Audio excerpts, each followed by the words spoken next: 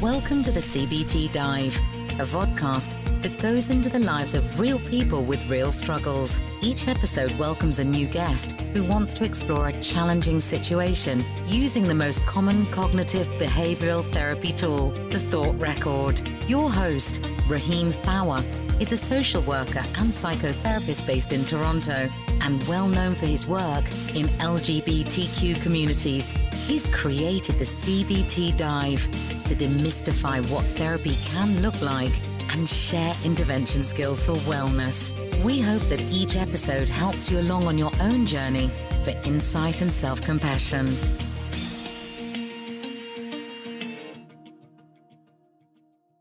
Hello, everyone, and welcome to the CBT Dive. Today, I have the pleasure of working with Andrea. I met Andrea on my travels a few years ago when I was presenting at a conference in Georgia. Andrea is 50 years old. She's a fabulous writer. I know because I've read her books and recommended them to other folks. And she lives in LA, where all the famous people live. She has dogs. She loves them. And before we jumped on this session today, we were thinking about what the best way to spend a Friday is. And it turns out we have similar ideas about how to pass time on a Friday afternoon or a Friday morning, as it were in LA. Andrea, how are you today? Hi, I'm pretty good. I'm a little tired, but I'm good.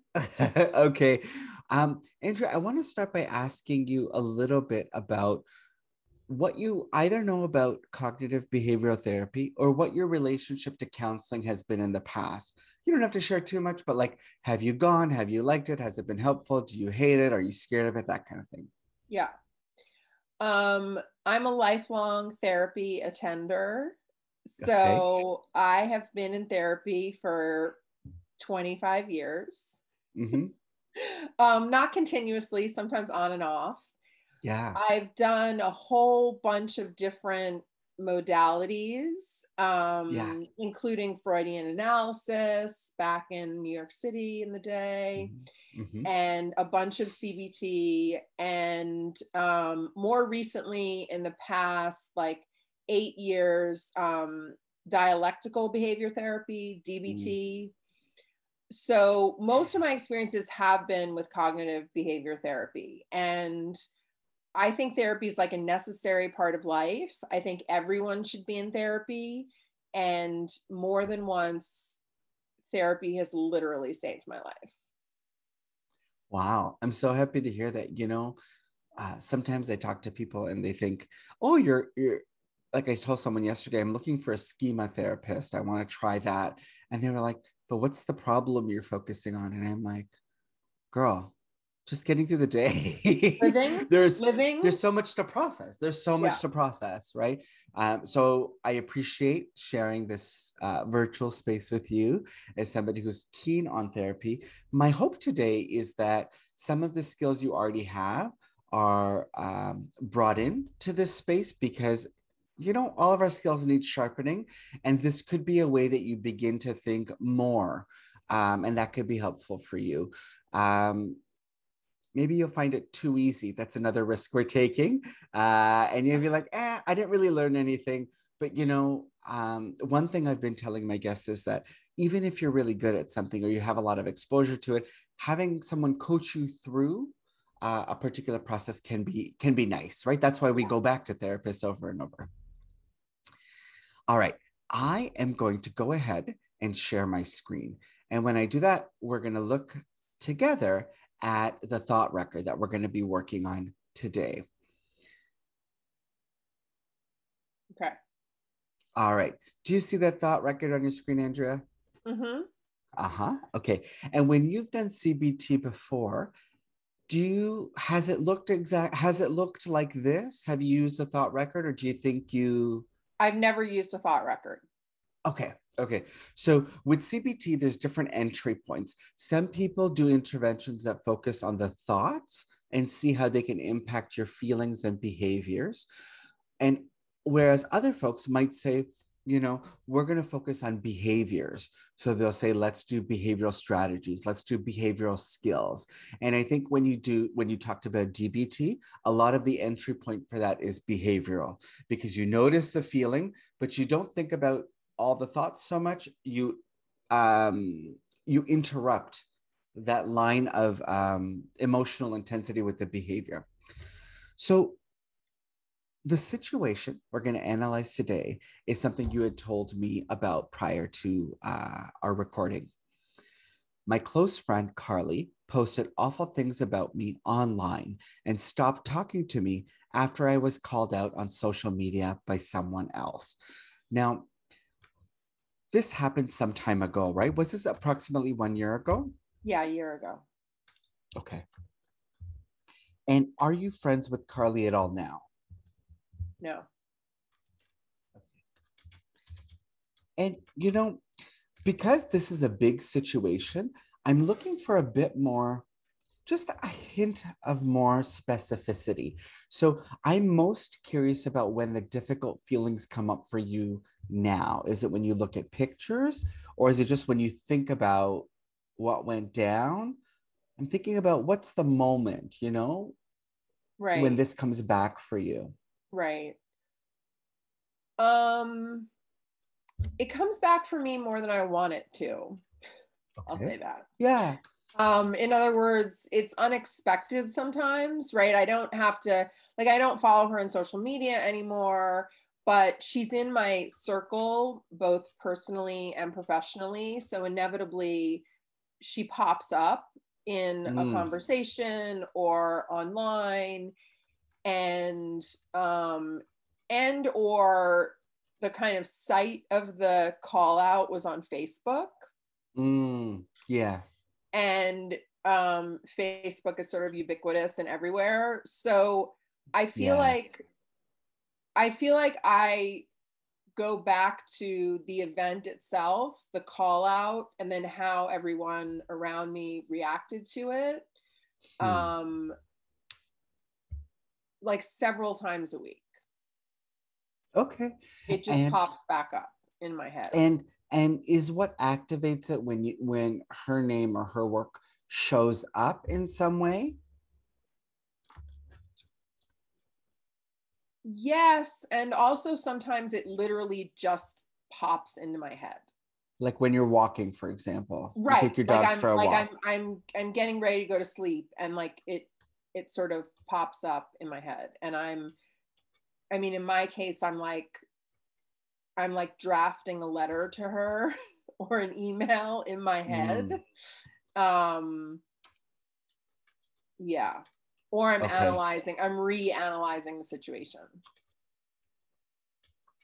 Okay. You know what? That's very helpful, because when we refine it, so the whole situation that you've named is important, because, but usually the situation ends up being context, because this precise time that we've pinpointed is like when you're getting ready to go to bed, and sometimes your reaction to that is going to look different, or your thoughts are going to be different than if we were talking about a time when her name comes up professionally, right? Because when her name comes up professionally, you might be thinking, I wish she didn't, for example, if it was my field, it might be, oh, I wish this person didn't get referrals because I don't like them, something like that. Whereas at a different time, you're thinking more about interpersonally, like the loss or being misunderstood. Yeah. Some like a different thing comes up. Yeah. So I want you to think about the same situation, or the context of this situation, but more specifically when you're getting ready to go to bed.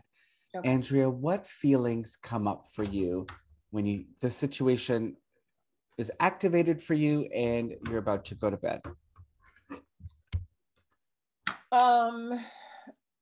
Grief. Yeah. Betrayal. Frustration, anger, sadness, a feeling of being misunderstood. Yeah. like a lingering feeling of confusion about why she did it. I'm still like just not clear why she did it. So there's still like confusion there. And then a kind of like judgment of myself for trusting her. For like thinking, like I sort of berate and judge myself, like, how did you get in the situation in the first place? Like, how are you friends with someone who would do this to you? Okay.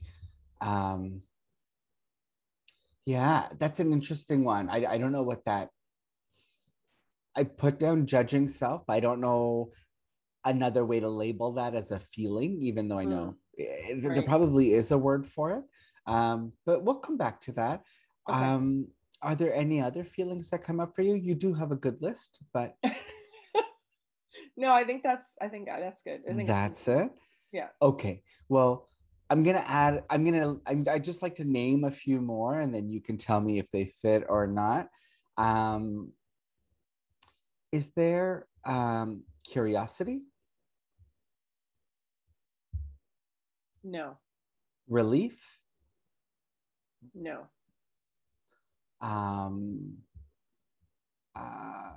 Isolation?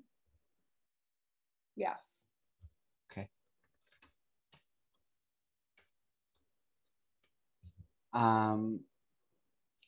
Self-doubt?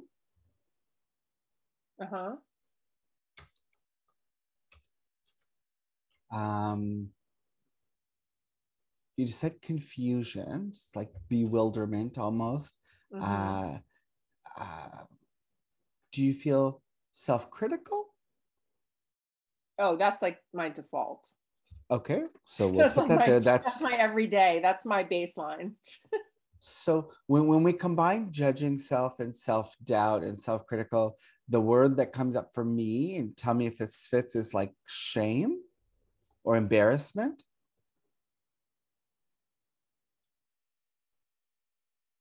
I think shame. Sure, shame. Okay. You said sadness, and you said grief. Often what goes with grief is also loss. Like I think they're close cousins. Grief is often our response to loss, but sometimes people experience them separately. I don't know. Is that true for you or are they one and the same? They're kind of one and the same for me, okay. I think grief and loss. Yeah. That's great. You know what? I'm going to just put them together then, if that's okay. Yeah. So we've got grief, loss, betrayal, frustration, anger, sadness, misunderstood, confusion, isolation, self-doubt, self-critical, judging self, shame. Whew. Okay, we've got a good list. Now you're thinking about, this is the moment when you're getting ready to go to sleep and this enters your mind. I wonder if like the way you described it, even like in your mind, you're drafting a letter, there's a sense of overwhelm, like this thing takes over, like it's almost like you get possessed by it. Yeah, I mean, I'm a ruminator in general. And so I have intrusive thoughts that I sometimes feel like I can't control. Okay. So if I and of course, like when I'm going to bed, like I want to relax, I want to unwind. I actually don't want this shit popping in my head right before I go to bed. Yeah. So there's a few words coming up for me: rumination, overwhelm, and loss of control. Because you wish you could put this away, but you can't really. You're overcome with it. Okay. Yeah. Now we maybe have too many feelings, but that's okay. That's how complex humans are. Great. All right. So in this situation, you're getting ready to go to bed. You're thinking about the close friend who posted awful things about you online.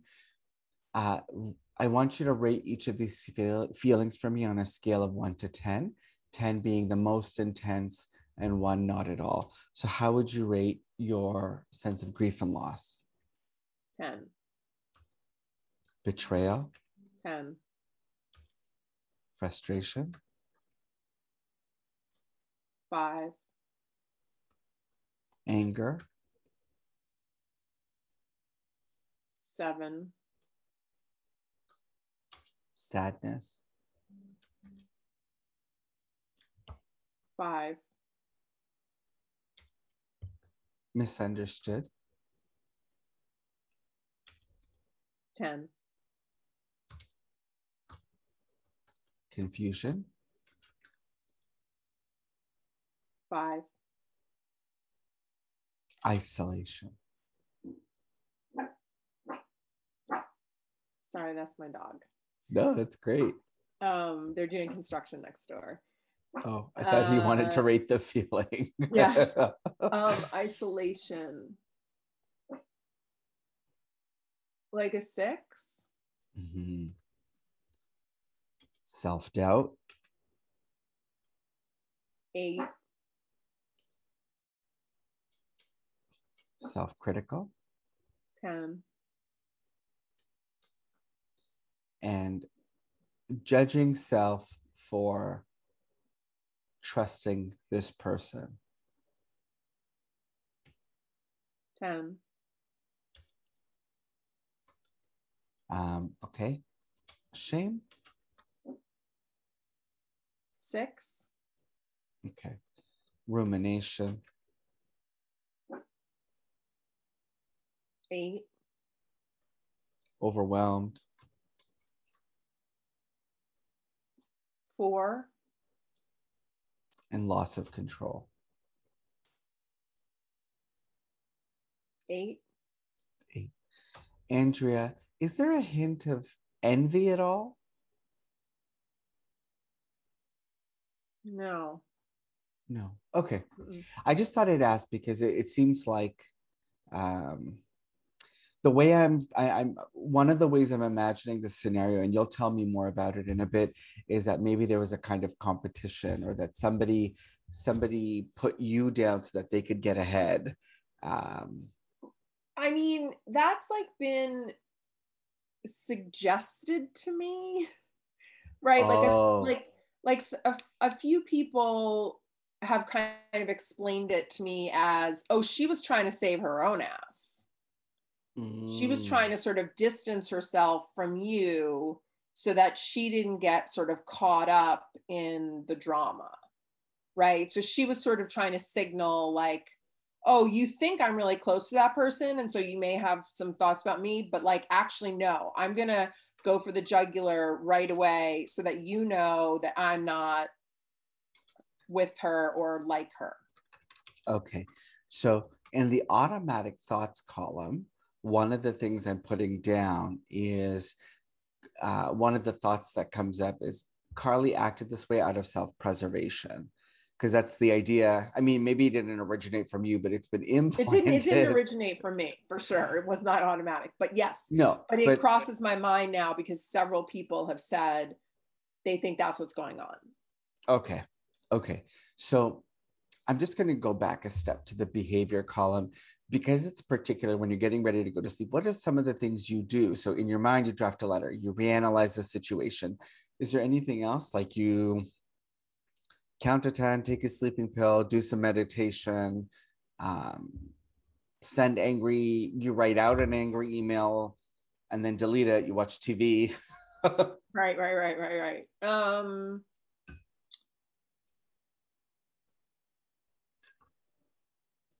I always draft the emails in my head. I don't always write them. In this case, I haven't written one. Okay. For this situation, but sometimes I do write them and delete them. I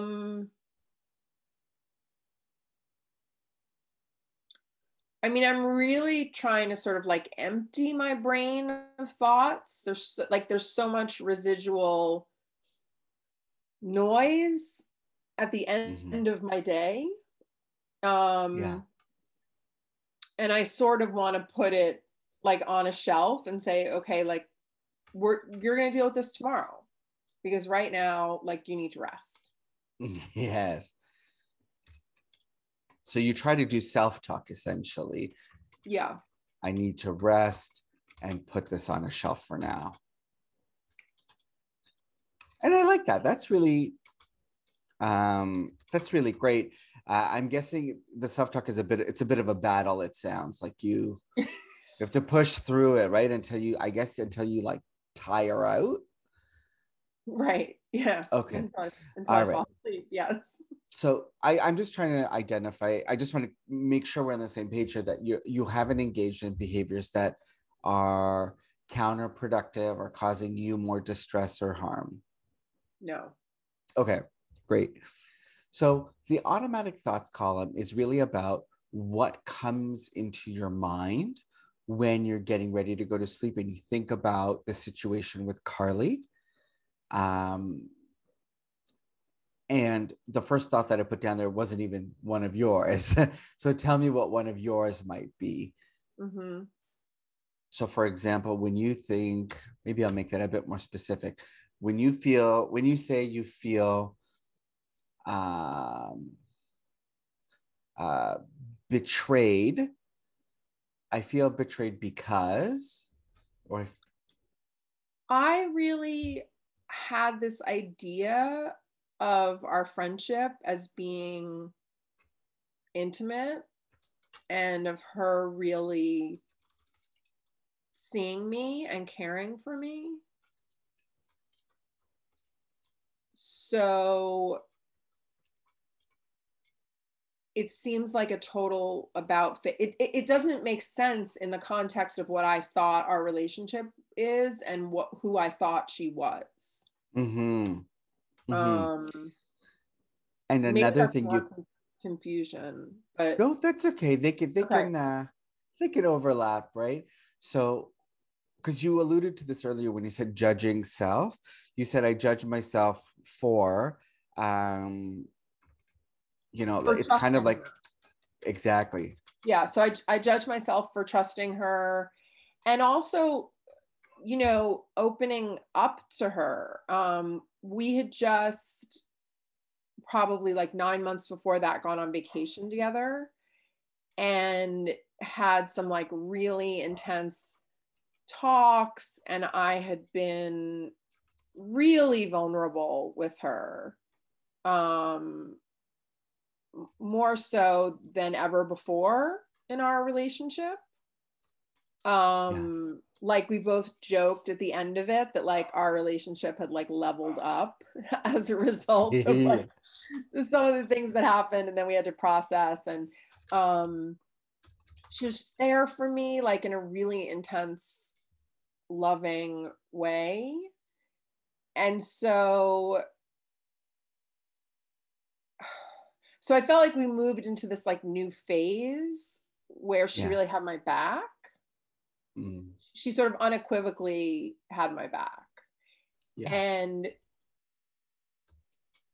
that was like a central kind of feature to the relationship for me at that time.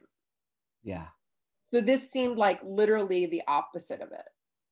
Okay. So how did I have this experience where I thought like this person 100% has my back and loves me and cares about me?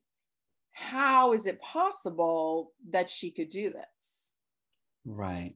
Like I've got to have misread something or read the situation incorrectly. Okay. So now we're saying that as a result of this person's duplicitousness, is that a word, or duplicity? Yeah. You're thinking I might have misread this person, right? And that's essentially when somebody's this duplicitous, you're like, what does it say about you for having bought into one of their sides? One is that I might have misread this person. I imagine there's some pride you have around being able to assess who is trustworthy and not. And this might have thwarted that a bit. Yeah, I feel like I'm pretty guarded. I feel like I have this sort of tight inner circle, and that tight inner circle really gets to see every side of me at my absolute worst, and me at like my most open or needy or right. And so like that's not like a thing I just like drop on anyone. No. So what does it mean if you let someone into that inner circle and they're a bad fit, or like they weren't intended to be there? What does that say about the inner circle even existing, or you being able to be vulnerable moving forward? Well, it just doesn't feel safe. Mm-hmm. So yeah, so I feel more distrusting. I feel less safe. Yeah. Yeah. And so as you meet new people, or even current people in your inner circle, this distrust gets activated. Is that right? Mm-hmm. Okay. Yeah. So would it be fair to say uh, you've had to become distant from people in your life currently as a protective mechanism?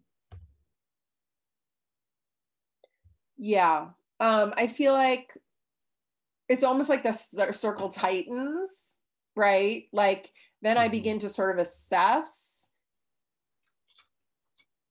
in that like hyper vigilant way, like who can I really, really trust? Yeah. And who's really like my ride or die? Yeah. And Yeah. who might just sort of like jump ship at any moment. Mm-hmm. Um, so I have to tighten my circle further before being vulnerable. I'm also thinking here, if that's true, if you have to tighten your circle and it's hard to trust people, what does that mean for your life, your relationships, your day to day? Just I feel more isolated and alone. Now, And this definitely happened during the pandemic. So it's like kind of a bad combination. yeah, no, I bet. And when you think about, so you say I feel more isolated and alone, I'm wondering if the thought there, it's actually shifting over from like a thought in this situation to maybe an underlying belief, maybe, that I'll always have to be protective, or people will always try to take advantage of me. I don't think I can ever fully trust anyone. Are there any beliefs like that that are kind of simmering?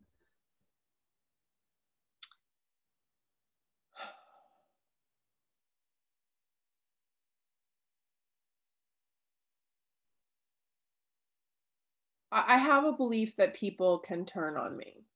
Mm-hmm.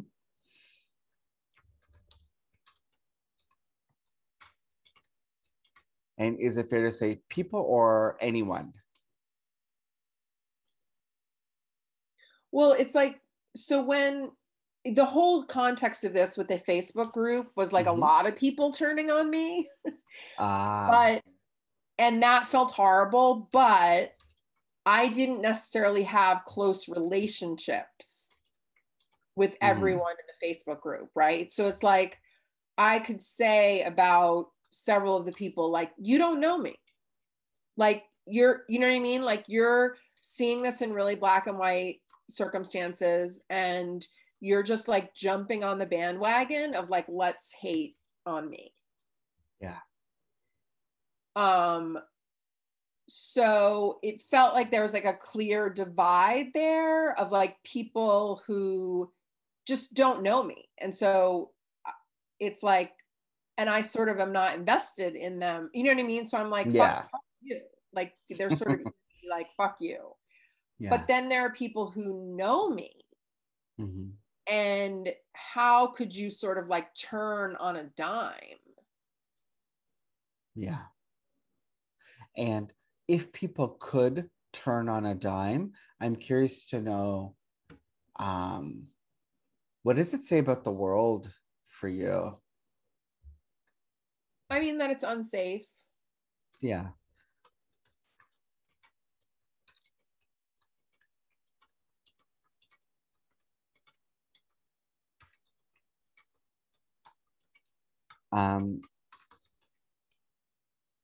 And if I'm going to the thought all the way at the top where Carly acted this way out of self-preservation, that's one of the thoughts.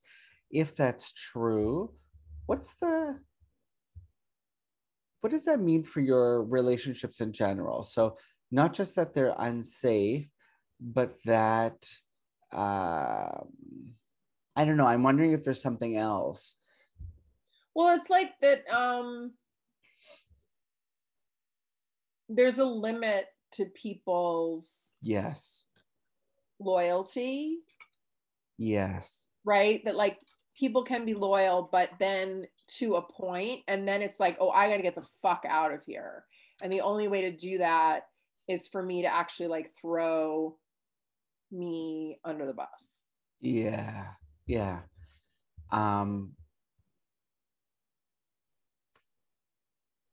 When you think about the grief and loss piece, is it loss of the entire, is it about loss of this person? Is it loss of a larger community? Or is it more loss of the community because of this person?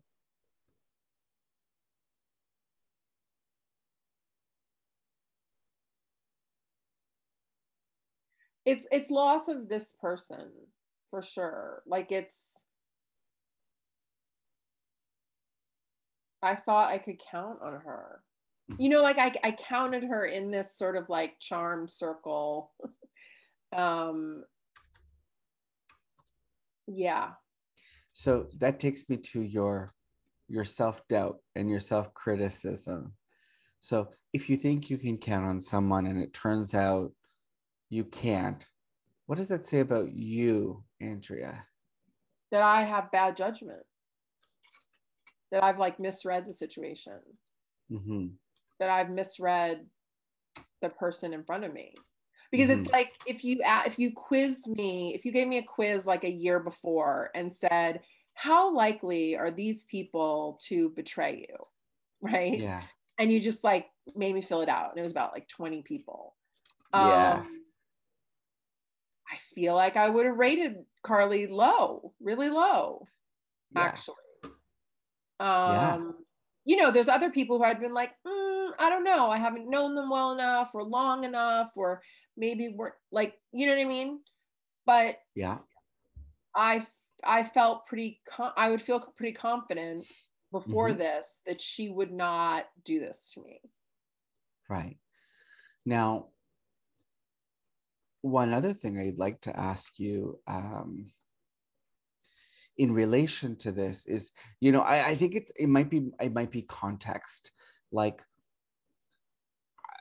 from what I'm understanding, you were called out on social media. So you posted something someone else didn't like. I know you a little bit, and from what I know, you likely tried to be accountable in all the right ways. And you're talking about some of the toxic things that do end up happening on social media. And here it seems like people who you thought would engage in a more rational accountability process with you didn't. They completely abandoned you, and you called you out and said awful things about you, and you lost a lot of community. Is that about sum it up? Yeah, absolutely. Yeah. Yeah. Absolutely. So Yes. there's this kind of shunning that you experienced. Yes. And so even though the loss is about this person, uh, the other thing I'm wondering is, is there a thought there about having lost notoriety, career opportunities, things like that? Like, is there a loss of That definitely happened. I mean, it's not It did. thought. It actually happened. Yeah. Okay. And as a result of that, does that change how you think about yourself?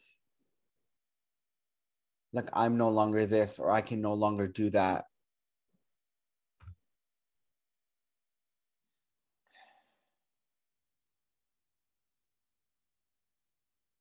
I mean, honestly, because I feel like I've had a lot of time to process this. Mm-hmm, mm-hmm. Um,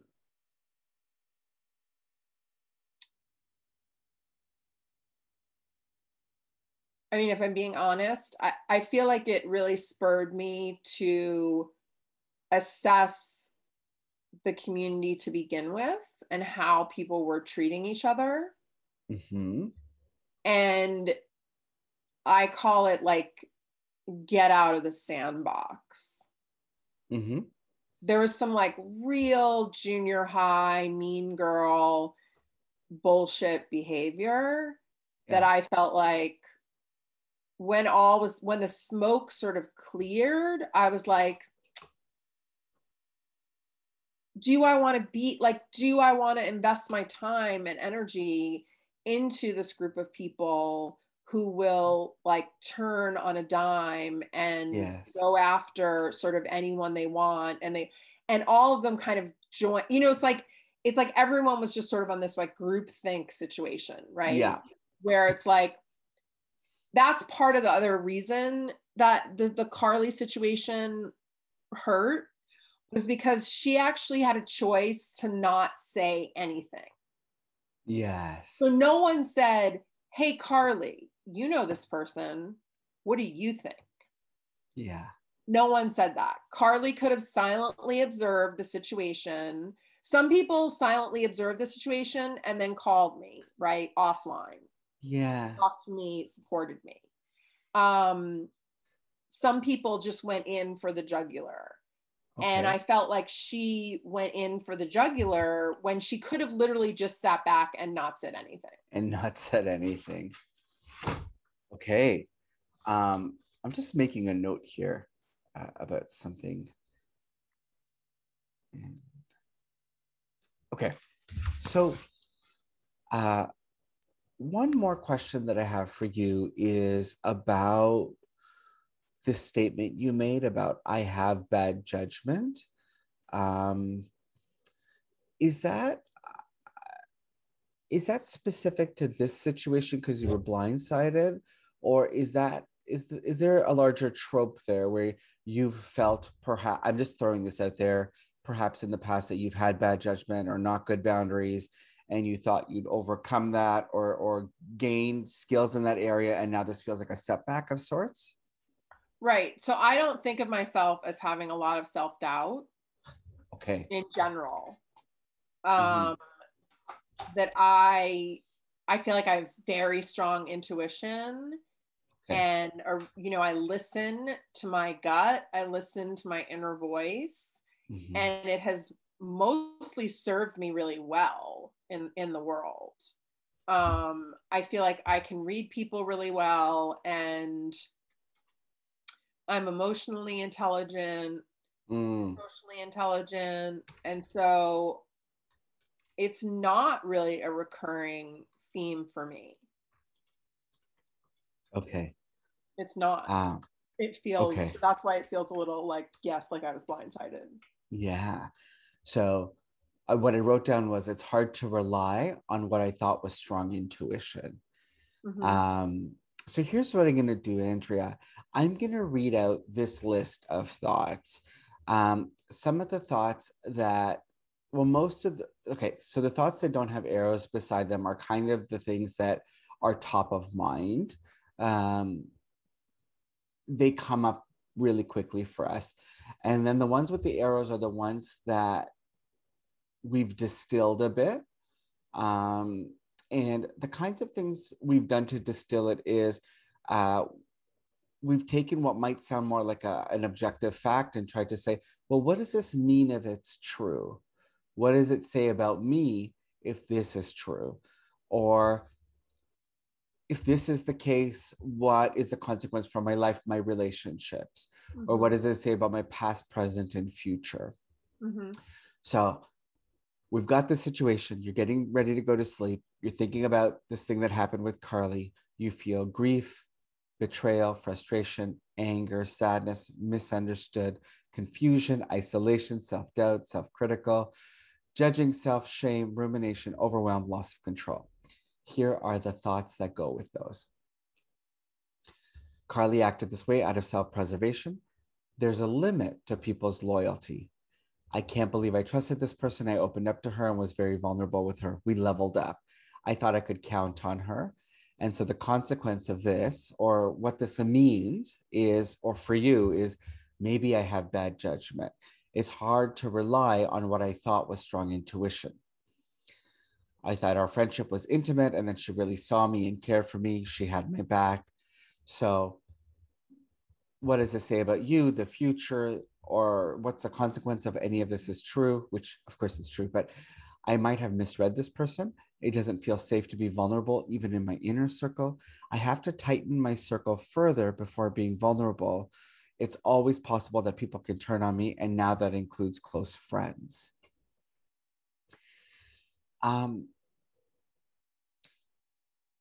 Does this capture a lot of the things that go on in your mind? Yeah. Yeah. Is there one that stands out to you, preferably one that's got a little arrow beside it?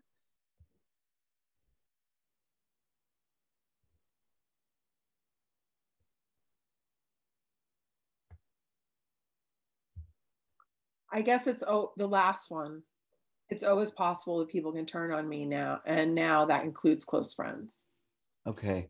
So what I'm going to do is I'm highlighting that one, and we're going to call that one your hot thought. So a hot thought is the thought that's the most salient or the most prominent. It's the one that drives a lot of the difficult feelings in this particular situation. And so you've picked, it's always possible that people can turn on me, and now that includes close friends. Before we go further, I just wonder, this idea of people turning on you, like, is it the kind of work you do, or the kind of, is it an LA thing? Is it something? I'm just trying to figure out, like, there's kind of a slightly cynical / hostile sentiment under it. And I just wonder, is there something I'm missing or I need to know about this?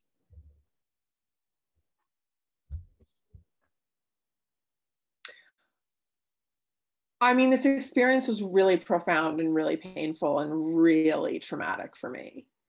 Okay. And so it's like Carly's like a piece of it, but there are a lot of people who I've known for decades who I haven't spoken to since this happened. Okay. Okay. I hear that. Totally. So it's like, yeah, I think it's just had a profound effect on me because it was such a shit show. And I understand the larger context, because like this is happening kind of in circles everywhere and online, but like it really was like a bloodbath. And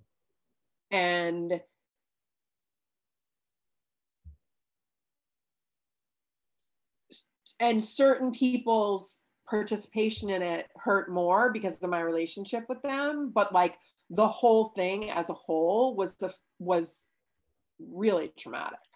Okay, fair. Now, Andrea, what we're going to do is we're going to analyze this hot thought. It's always possible that people can turn on me, and now that includes close friends.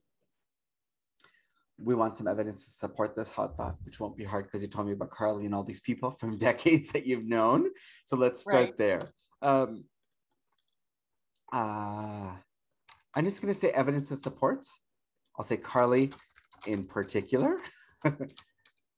And the other evidence is people you've known for decades. These are friends or colleagues or community so they're folk? Friends and colleagues, people I've like collaborated with on projects, people I have personal relationships with, who I socialize with, like outside of the group,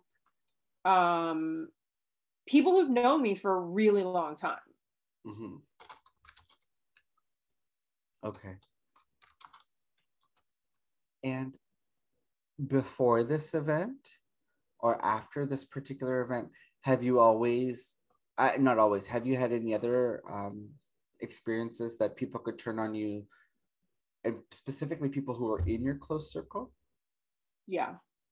Yeah. Can you take me back to a time when that happened? And you could just share as brief, like, Yeah. I just need something that kind of. Yeah. Yeah. So two of my closest friends were a couple. Mm-hmm. And I'd known them both forever. I considered them chosen family. And they had an incredibly difficult, contentious, like horrible divorce. And I ended up being the main support system for one of them and was there like for the daily, like bursting into tears, horrible, crying, trauma, just she was going through it. And I was really there for her. I validated her. It was just an awful kind of situation, right? Of course. And I knew like more of the inner workings than anyone else. Mm-hmm. Right. And so, and there was just a lot of really bad behavior on the part of her partner, you know, that, and so, a year after they divorced, I found out that they began seeing each other again. Okay. And so I questioned my friend and was like, wow, didn't see this coming. And essentially, she began to sort of pull back from me. And I feel like it was because like she knows I know where all the bodies are buried, right? Yeah. So it's like in order for her to like be able to make sense of being with this person who mistreated her like so intensely that I was witness to, she sort of had to be like, let me back up because I don't know, like I might have something to say about it. And so essentially, I feel like we could no longer be friends because she was like, this relationship with her ex-partner is really important to me. And that and my relationship with me can't exist. I see. You know, both of that situation, and I'm guessing the social media one, if there was a similarity, it might be that you're under the assumption that if you are being helpful and being accountable and doing the right thing, that'll lead to a good outcome. And that belief might have been really undermined for you. Right. Yeah. Right. We'll leave that on the back burner for now. But this evidence is good, right? It makes sense that you would think, I really got to be distant from people. Now, is there evidence that does not support this idea that you have to be super, super careful, even in your close circle of friends? Like you did say before that, like, you've had a good intuition for the most part in your life, right? So I'll put that in.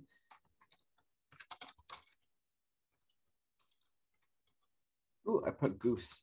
I've had a goose sense. I've had a good sense of people in my life prior to this. I guess my other evidence is just that like there are people that I've been friends with for a really long time who I've gone through like shitty things with, who haven't like abandoned me over them. Okay, so I've had friends who have lasted through difficult times and they haven't abandoned me. And then I also guess like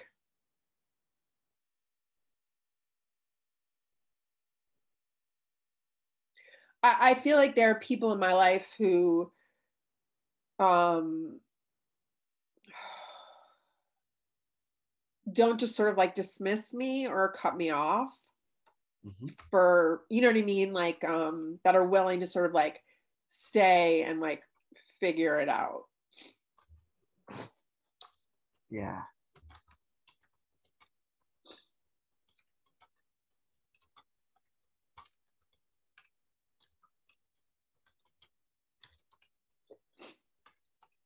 All right. You're having some feelings at the moment. Are those feelings almost in part like gratitude for some of these folks who've stayed? It just seems like the emotions amped up a bit when you were talking about the good folks in your life. Yeah, I do. I mean, I feel grateful that that I do have people in my life who I can 100% be myself with, and who see me, and who are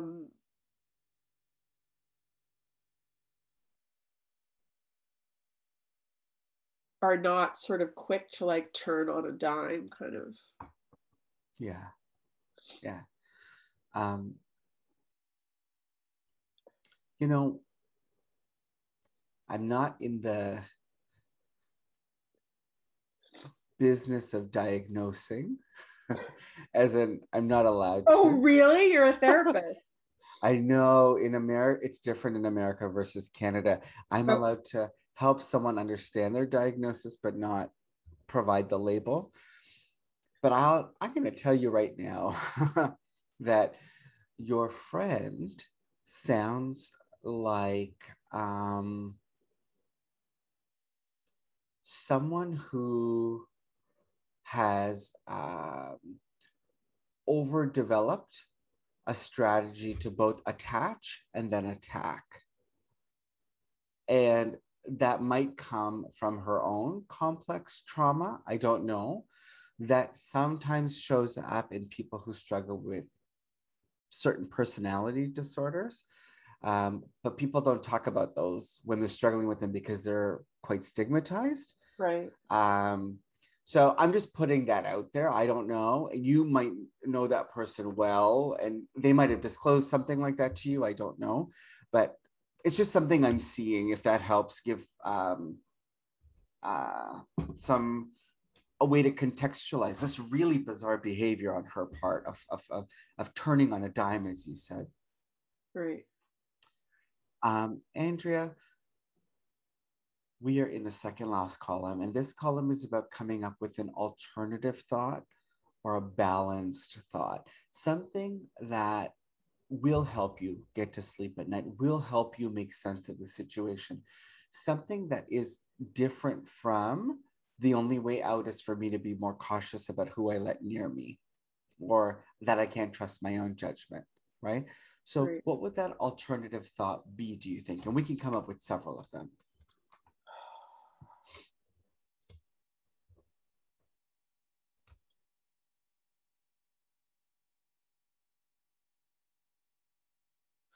I mean, it's like really simple and very black and white, but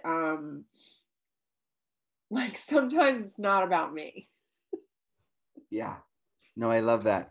Okay, like in other words, I often in conflict with people sort of jump to like all the things like I did wrong, and all the ways that I sort of fell down or miscommunicated, and have this idea that like if I would have done these 10 things differently, the outcome would be totally different. But I've learned in my 50 years of life that actually sometimes you could do all the things over differently, and then you can have the same outcome.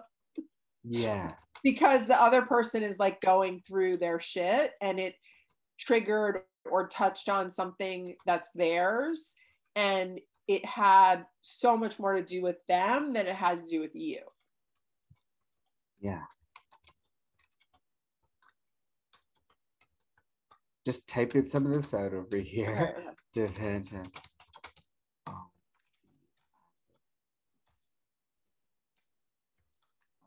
person. So sometimes it's not about me. Instead of telling myself I could have done things differently, I might have to accept that the outcome is heavily dependent on the other person. Yeah. Yeah. I wonder if there's a thought here about just the communities you run in and something about displaced anger or scapegoating or canceling. Is there a thought there that is there something there that we just need to acknowledge or address? Yeah, which is that like people are just traumatized people, like traumatize other people, hurt other people. Like Yeah. The context for this very much felt like people kind of reliving their own traumas. It felt so personal because they were saying my name, right? Because they were saying because it was focused around me. But then in hindsight, it's like, wow, people were fucking like working out their fucking shit all over the place. And I was like a convenient, lightning rod, or I almost became sort of metaphorical. Like it's not about me, right? Like it almost became it got to a point where it's so extreme that it was like, wait. Like, let's go back to the facts of what actually happened. I did not go on a shooting spree and kill people and murder people. I did not wake up in the morning and intend to like harm people in my community. Right. So this escalated to a place that really went sort of beyond the actual like facts and events. Yeah. So I'm making up my own alternative thought based on what you're saying, and we'll see if it fits. So I'm an individual in a system and can't be equated with the harmful system. I deserve an opportunity for accountability and healing. Does that fit? Yeah, and just that the principles on which this community is built around things like transformative justice, no one actually enacted any of those values. Yeah. Do you know what I mean? And this is one of the things that bugs me about Carly is like, in passing, sometimes I'll see some like philosophical thought of hers that's like deep and about like empathy and healing and being kind to people. And I'll be like, hold on. Like what I want to do is just like, reply to their Instagram and be like, hold on, like this sounds cute and this makes for like a great personal philosophy, but just so you know, like you completely abandoned these principles when you were dealing with me. Yes. And it's interesting you say that. Like right now I'm wearing the shirt that says abolish the police. Right. And I know people who are abolitionists and have been for many, many years, who have in certain situations certainly called the police. And I don't want to eliminate the nuance of whatever they were going through. But why I'm bringing that up is I think you need to have the kind of like insight, reflexive practice, and backbone to like say that I'm also not perfect, or I'm figuring this out, or maybe I'm realizing I don't have the answer in this moment. And it seems like you were around folks who you I guess admired. You let this person into your inner circle, and they let you down. I wonder if, when you said sometimes it's not about me, based on what you know about Carly, and I had suggested this earlier, not knowing her at all, but is she unwell? Does she struggle with some significant patterns of attaching and attacking? I mean, I feel like she suffers from depression and anxiety, which every fucking person I know does. Yeah. So it's like that's like everyone's baseline.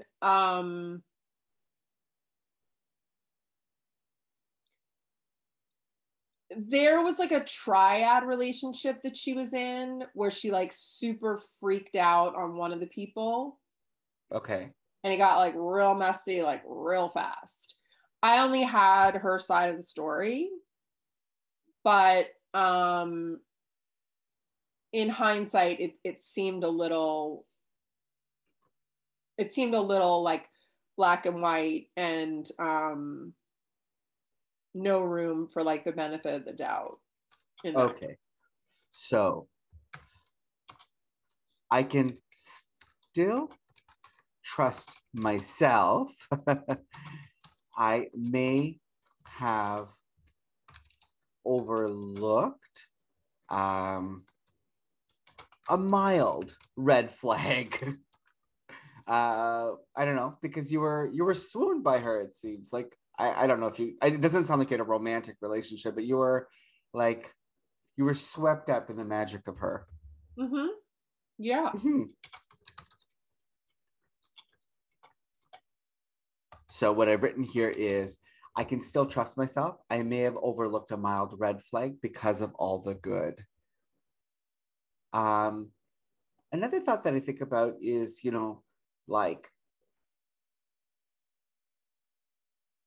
if you felt like you, actually, I'm going to scratch that thought. I'm thinking about your hot thought being about fear that people close to you could betray you.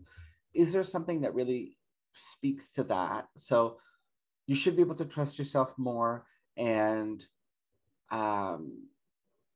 you've already said overall I have good judgment. I don't know if there's something else you want to put in there.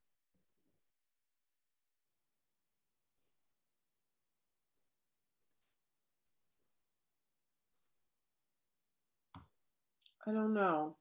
Okay. I'm going to read these alternative thoughts. Okay.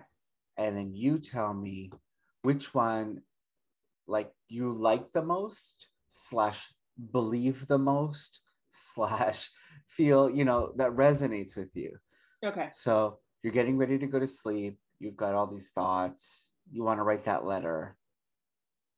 What brings you the most resolve? Sometimes it's not about me. I can still trust myself.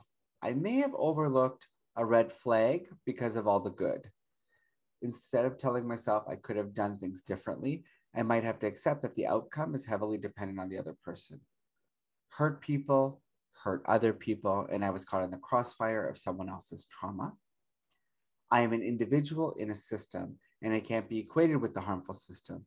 I deserve an opportunity for accountability and healing. That was mostly my thought. I extrapolated from what you said. And people in my community weren't ready to engage in actual transformative justice. Right. Which one of those really stands out to you, brings you comfort, you believe in?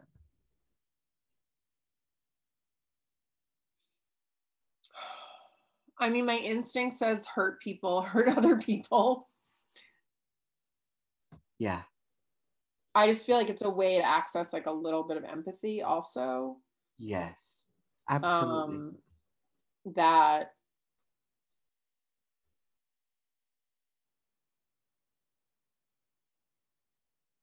like she that there that the this it that she did like really hurt me, but it didn't come from a place of like I want to be a horrible person. It came from a place of her own unresolved stuff.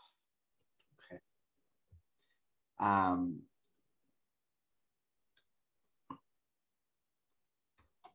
So, okay. So in a way, you're kind of saying like the targeting came from a place of self-preservation. Or maybe not even self-preservation, but just her own traumas in a way. Yeah, like her reaction is informed by her history, her, you know what I mean? Like, yeah. her history, her experiences, her trauma, her triggers, like her patterns. Right. And so there's a whole piece of the puzzle that's, again, not about me. Okay. Okay. So this idea that it's not about you, you said that it's like brought up a new feeling, which is empathy. On a scale of 1 to 10, how much empathy do you feel when you think about the new thought that hurt people, hurt other people, and it's not about me? Then 10. Like you're flooded with empathy? Yeah. Wow. Like I can instantly access, I can just instantly access her pain. And I know some of it, right? Because I know her, right? Yeah. So I know some of where the pain comes from. I don't know all of it, but like I can instantly like see that she's in pain. Okay. How would you rate the grief and loss on a scale of 1 to 10? As you think about this new thought in the context of this conflict and when you're getting ready to go to bed?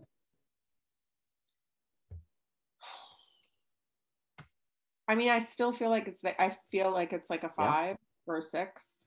Oh, yeah. Look, it's okay if it's higher.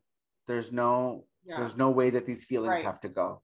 Right. So grief and loss is still high. Betrayal?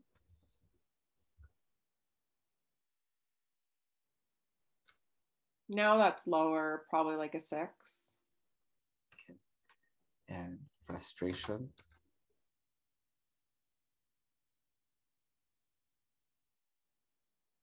Like a 3. Anger?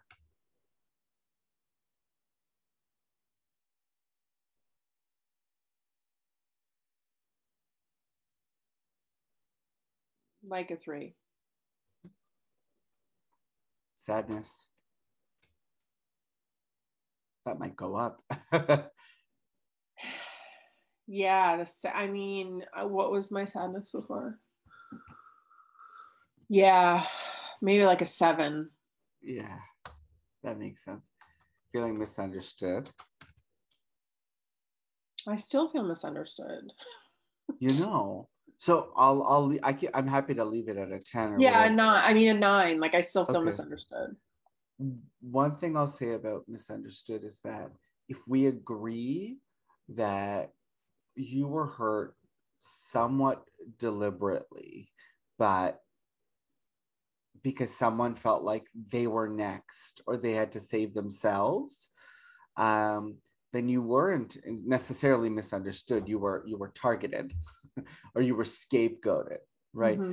But I can appreciate the feeling is still there where you're like, I feel like people just aren't getting me. They're not hearing me. So I'll leave it there. Did you say 9 or 10? 9. 9. Okay. Confusion. I mean, way less confusion. Probably like a 2. Great. In isolation.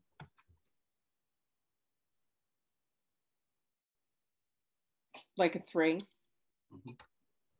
Self-doubt. 1.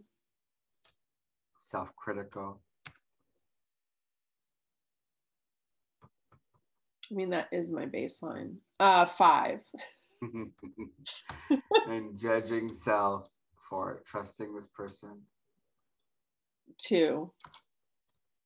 Shame. 2. Almost at the end here. Rumination. 3. Mm-hmm. Overwhelmed. 0. Mm-hmm. And loss of control.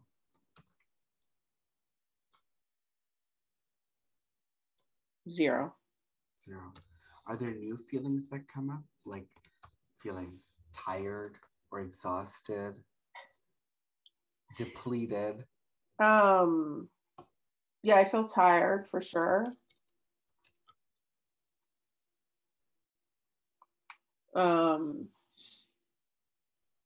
How tired do I feel? No, it's okay. Okay. Just tell me new feelings that have come up. Right. Feels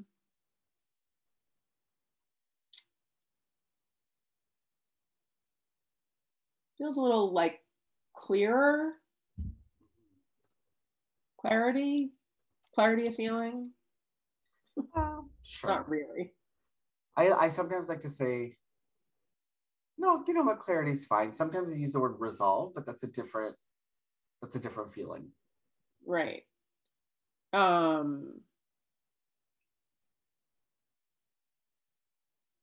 The edge is off. That's also not a feeling, but Yeah. it feels less charged. It feels softened. Yeah. Softened. You know, when you say less charged, I think can I say extinguished? Like the fire extinguished? I wouldn't say extinguished. Okay. But I would say like dampened or something. Dampened. Dampened. Okay. Look, we've got a lot of feelings. This is very good. Andrea, my question to you is how like reflect on this process with me. Do you think it's helped you work through this challenge? I know this is a small piece of a larger pie that you had experienced, right. But it was one of the relationships that you singled out because it hurt the most. Yeah. So what has your experience been working through this thought record? I mean, I feel like I have like I feel like I want to use the word softened. I feel the whole thing feels less charged to me. Mm-hmm. That also could be a function of time.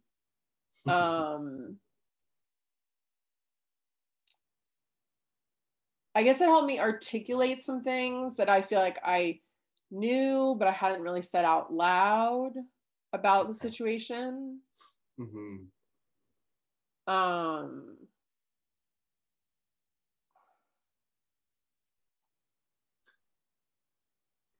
It seems to me like the main thing that has happened, or one of the main things, is that you've regained a sense of trust in your own self and in your friendship network and group.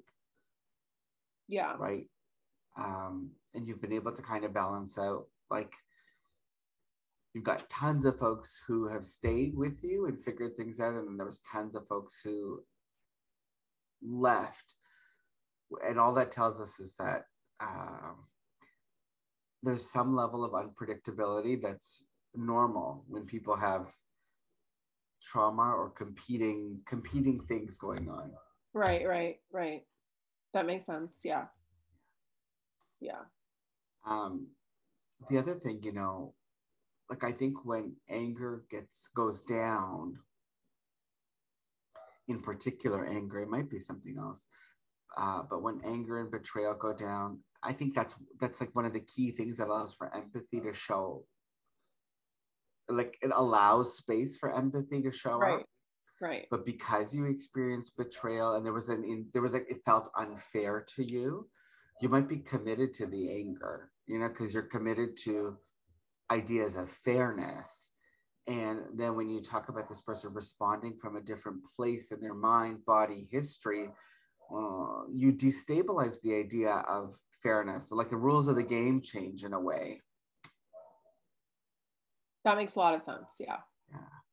And it's also tiring, not just because you've been exhausted through this process or because you're tired from grieving, but tired because, like, it makes it so that figuring out people is like, it's like a lifelong endeavor for a lot of us.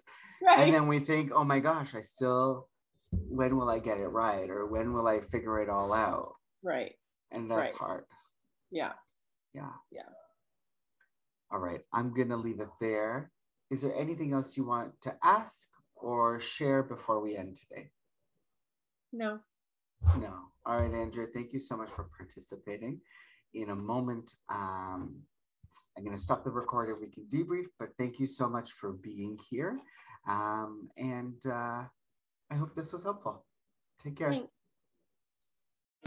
Thanks for tuning in to the CBT Dive. Don't miss an episode. Subscribe to our YouTube channel at thecbtdive.ca. You can also listen on the go wherever you get your podcasts. To follow Rahim on social media, check out ladyativan.com. See you soon.